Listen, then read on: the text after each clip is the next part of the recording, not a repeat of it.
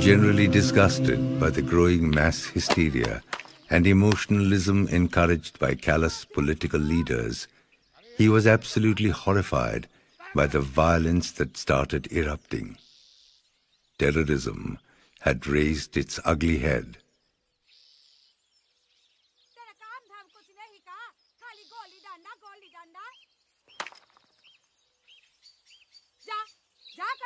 Feeling an outcast in mainstream politics, Ravindranath decides to return to Bolpur.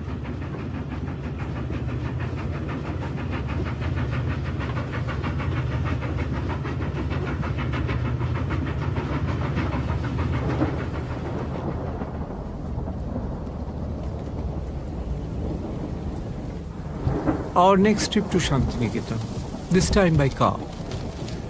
We just had to catch the monsoon, said to be the poet's favorite season.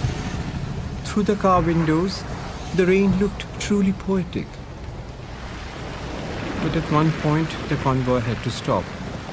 The road ahead was completely flooded, risky to cross.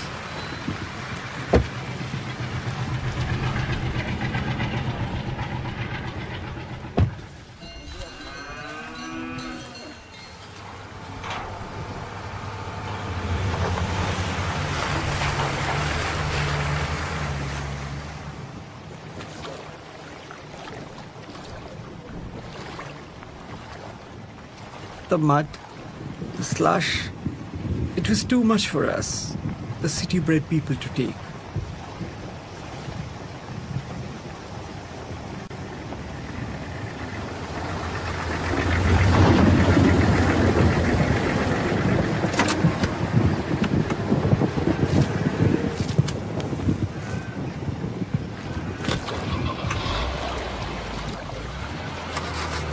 Finally, we were directed to take a longer route.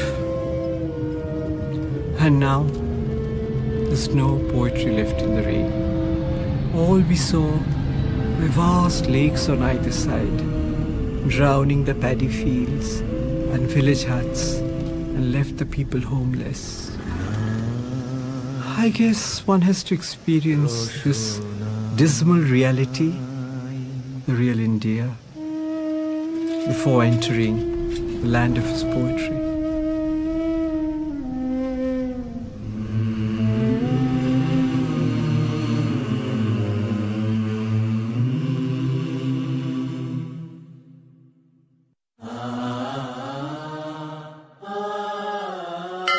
The notoriously truant schoolboy Ravindranath starts his dream school, Bolpur Brahmacharya Vidyalaya, an open-air school in keeping with ancient Vedic ashram traditions, against the British model forced on India to provide a pool of obedient clerks. This perhaps is the first time he sets up a household of his own with his wife Mrinalini and their 4 children.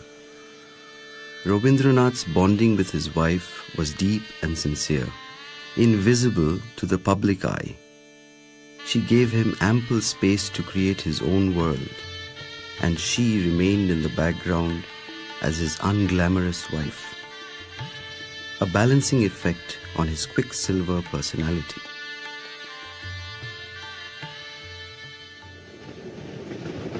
But the city calls him back again in 1905. In protest against the proposed partition of Bengal along communal lines, we see him plunge into social action.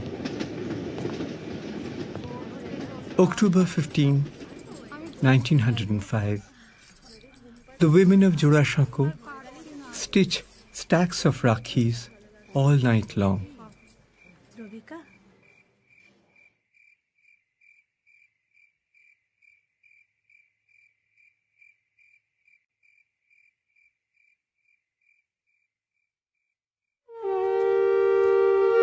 Next morning finds a barefoot Rabindranath out on the streets with families and friends to tie friendship bands on each other.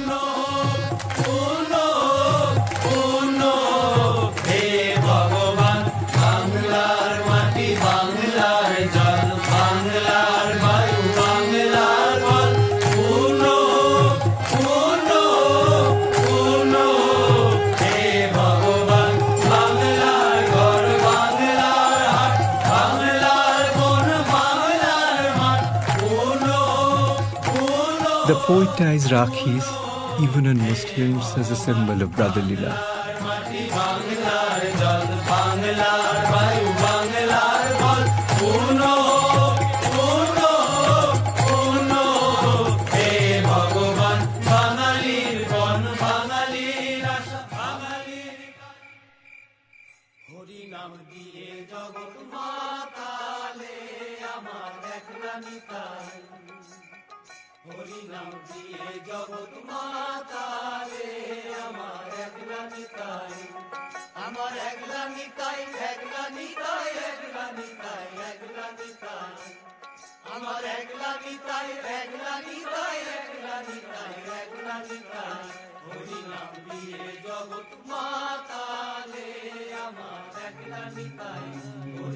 Rabindranath wrote almost 24 patriotic songs at this time.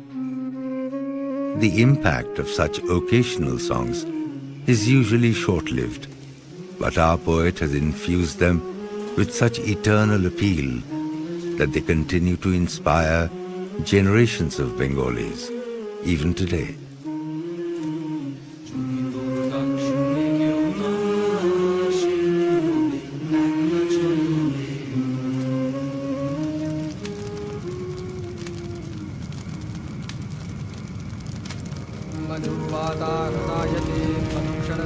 The first decade of the new century sees death stalking him, stealthily, relentlessly. Mrinalini, his companion for 19 years, dies in November 1902. Renuka, his second daughter, dies 9 months later.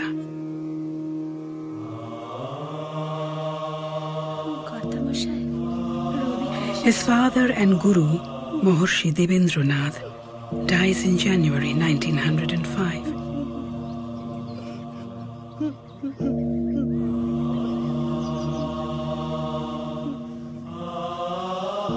In 1907, 23rd November, on the 5th death anniversary of his wife, his youngest son, Shomendranath, a lovely boy of 11, dies of cholera. He remembers Shomi's death 25 years later as the most poignant sorrow of his life. Sitting alone in the dark in an adjoining room, he prayed intently for his dying son to pass away into his next stage of existence in perfect peace. My mind seemed to float in a sky where there was neither darkness nor light, but a profound depth of calm, a boundless sea of consciousness without a ripple or murmur. I felt like a father who had sent his son across the sea, relieved to learn of his safe arrival.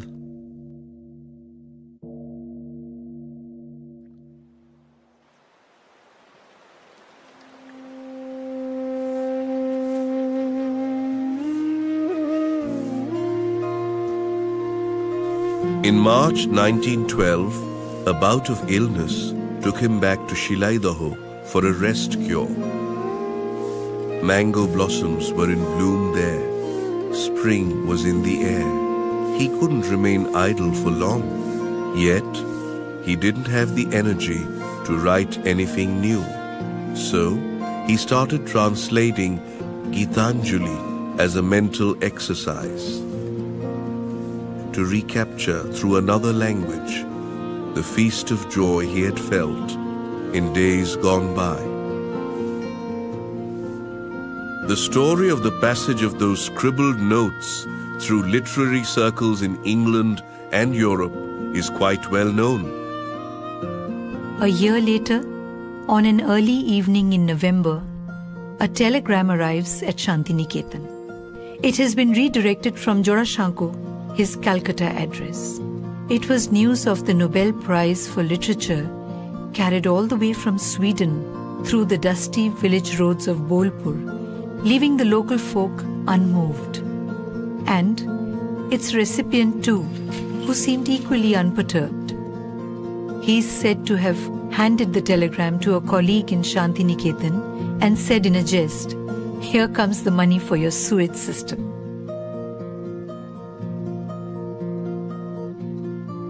He knew all too well how fleeting could be any joy, any fame.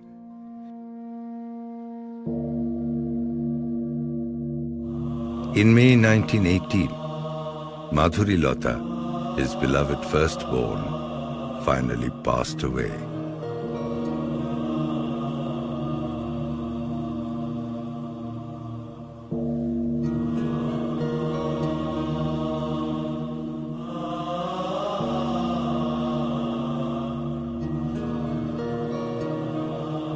With the image of his father in deep meditation in mind, he mourned the loss of his favorite Beli through engagement with a higher purpose.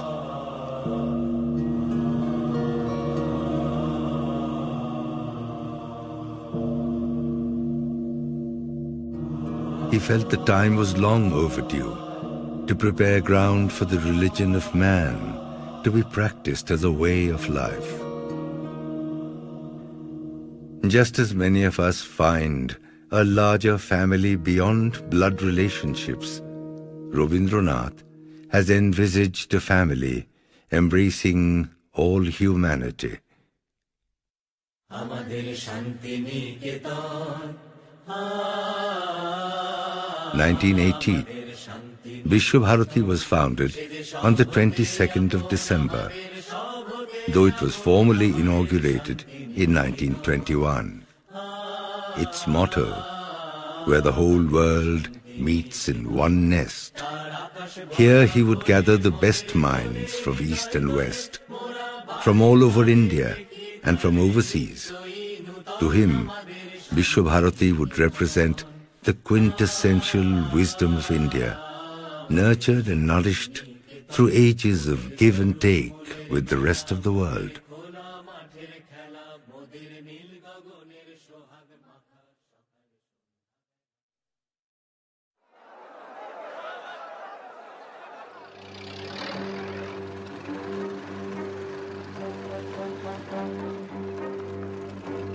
We see all kinds of things about Rabindranath.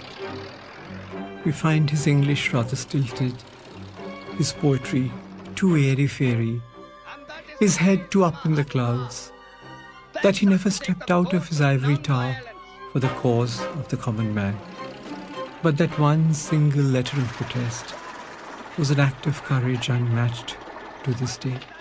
Yes, we're talking about the massacre of innocents at Jallianwala Bagh.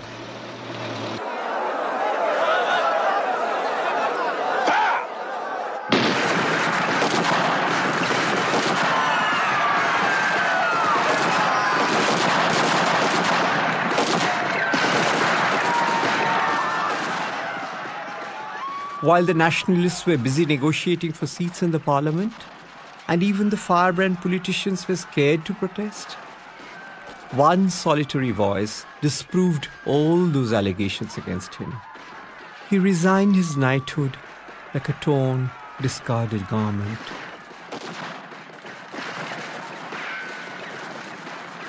His ringing prose became more poignant than any poetry he ever composed. His English rose to the occasion in an exemplary style and cut the rulers quick. His compassion spilled out spontaneously for some distant countryman whose martyrdom was buried in hushed silence.